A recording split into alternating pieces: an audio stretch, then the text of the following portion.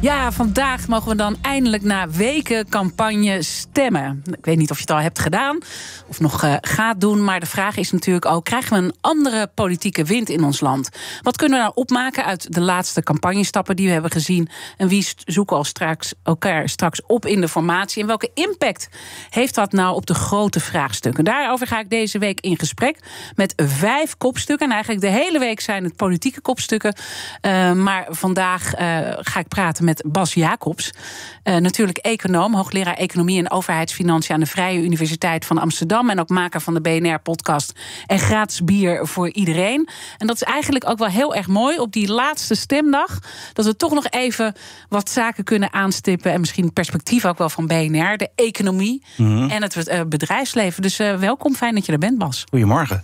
Ik ga natuurlijk straks uitgebreid met je hebben over waarom het buitenlandverhaal toch wel heel erg mist in de campagne en wat voor impact dat heeft op de economie. Maar voordat we dat gaan doen, heb je zelf al gestemd?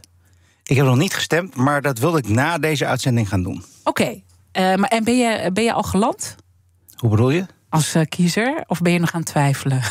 Ik heb een heel duidelijk idee op wat ik wil stemmen. Oké, ik zal je niet. Ik zal het ook niet vertellen op de radio. Dat was ook niet mijn plan om het te vragen, maar gewoon even benieuwd. Ik moet zelf nog mijn stem uit gaan brengen. Dus ik ga toch nog even wat verkiezingsprogramma's toch nog een keertje doornemen. Om het echt zeker te weten. Terwijl ik echt wel heel veel heb gedaan. Maar het is echt best moeilijk, vind ik, deze keer om een keuze te maken. Maar jij doet het dus ook straks. Ja. Het tweede wat ik van je wil weten. We zien in ieder geval in de laatste peiling, en we moeten altijd voorzichtig zijn, want het zijn peilingen, dat we GroenLinks-PvdA aan kop gaat, maar dat daar ook vooral veel rechtse partijen aan kop gaan. Dus we hebben het over VVD, PVV, gevolgd door NSC, die wat is teruggevallen. Wat zou een rechtskabinet betekenen voor overheidsfinanciën? Dat weet ik niet zo goed, want de partijen die zich nu profileren aan de rechterkant, de VVD wil een minimale ingreep doen op het begrotingstekort. Ze wil naar min 2,9% tekort, volgens de doorrekeningen van het CPB. NSC en PVV hebben zich niet laten doorrekenen door het CPB. En we mogen er gevoelig van uitgaan dat het tekort veel hoger uitkomt in die partijen. Zeker als je ziet wat Wilders allemaal voorstelt aan extra uitgaven. Dus ik denk dat dat nog een hele kluif wordt als er een rechtse coalitie zou komen om tot een solide plan voor de overheidsfinanciën te komen. Ik heb nog steeds vers in het geheugen staan hoe Wilders het Katshuisakkoord liet klappen. Dat was in Rutte 1. Toen had regering Rutte 1 al 18 miljard aan bezuinigingen en lastenverzwaringen in het regeerakkoord gezet. Nederland was toen in de ban van die 3% tekort. Daar mochten we niet overheen. Ook vanwege Brussel, de eurocrisis, de Zuid-Europese landen die hadden in de ogen van de toenmalige minister van Financiën Jan Kees de Jager en Mark Rutte, toen al president, er een potje van gemaakt met de overheidsfinanciën. Dus Nederland moest het voorbeeld geven aan die landen. En toen werd er gesproken over een aanvullend pakket aan bezuinigingen en lastenverzwaringen. Dat was Wilders toen te gortig. En toen heeft hij Rutte 1 opgeblazen.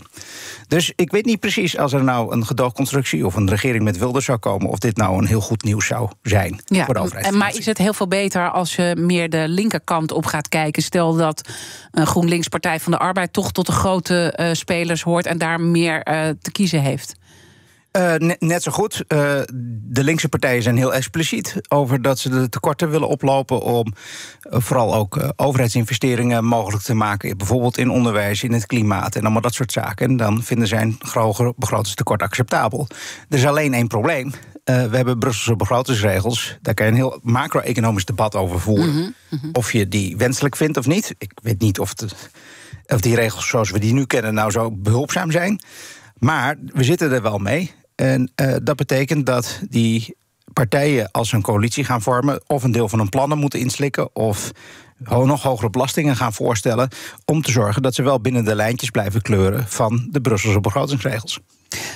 Dus dat is vrij ongewis eigenlijk bij alle partijen. Als je dan kijkt naar de inhoudelijke punten, want we hebben heel veel grote vraagstukken op te lossen die ook belangrijk zijn voor economie, voor onze economie en dus ook voor het bedrijfsleven. Hoe hoopvol ben je dan als je kijkt naar, want ook bij de podcast hebben jullie al plannen echt heel specifiek doorgenomen. Hoe hoopvol ben je dan van de plannen die er nu liggen? Eerlijk gezegd, niet zo hoopvol. Als ik kijk naar met name de grote machtspartijen, dus dat zijn de partijen die je net noemde, de partijen die nu de beste uitslag lijken te gaan boeken, dan hebben we het dus over de VVD, PvdA, GroenLinks, NSC en PVV. Die gaan niet de grote uitdagingen voor de Nederlandse economie oplossen in de woningmarkt, in het belastingstelsel, in de arbeidsmarkt, in de toeslagen. Ik denk dat die partijen vooral heel erg strategisch opereerden in hun verkiezingsprogramma's om leuke dingen voor de mensen aan te kondigen, niet al te veel controversiële of pijnlijke hervormingsagenda's in te zetten. Maar dat is misschien wel soms nodig om te zorgen dat die problemen op al die dossiers worden opgelost. Maar wat voor punten zou je dan op doelen? Want kijk, je hoort wel steeds over bouwen. Hè? En dat klinkt natuurlijk heel erg mooi. Maar wat betekent dat dan precies? Waar had je op gehoopt? Kijk, bij de woningmarkt is een prachtig voorbeeld. Je kan zeggen, er moeten meer woningen komen. Maar dat is een uitkomst van vraag en aanbod op de woningmarkt. En als je wil dat er meer woningen komen, moet vooral het aanbod stijgen. Dan zijn er misschien wel her en der wat knopjes waar partijen aan draaien om bijvoorbeeld het aanbod te vergroten door minder regelgeving. Maar de woningmarkt is een soort... En een speciaal ministerie, zevenkoppige draak. Hoor ik. Het gaat niet alleen over regelgeving, het gaat ook over fiscaliteit. Van de rechtse partijen zien we daar nauwelijks ingrepen. Het gaat ook over de sociale huursector. De linkse partijen willen vooral de sociale huur nog meer uitbreiden, nog lagere huren, nog meer mensen in de sociale huursector. Maar goed, dat kan niet uit. De wachtlijsten zijn al heel lang. En als je het alleen nog maar aantrekkelijker gaat maken, worden die wachtlijsten nog langer. Er zit een heel discussiepunt rondom grond en grondpolitiek en gronduitgifte. Daar heb ik geen doordachte plannen gezien. We hebben allerlei kwesties rondom de belasting van het eigen huis. Het eigen huis heeft een geprivilegeerde positie in het belastingstelsel. We worden nog steeds netto gesubsidieerd op het bezitten van een eigen huis.